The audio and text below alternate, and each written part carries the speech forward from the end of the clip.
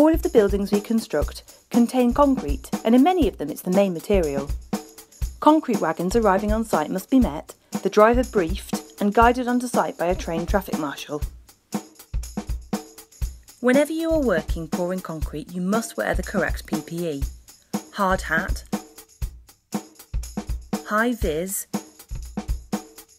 Wellington boots, impervious gloves, safety glasses and white overalls.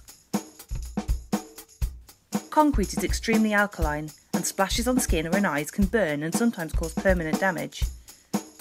Safe access and egress for those placing concrete and, if needed, safe reroute and access for other people on the site must be provided.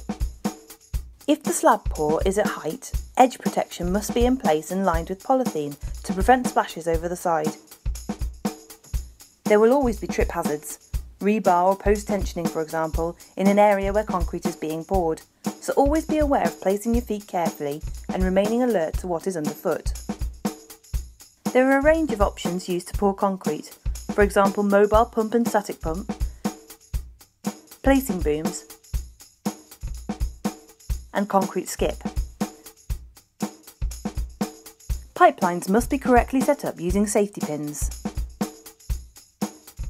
Clearing up yourself, your work area and your equipment at the end of concrete pouring is essential.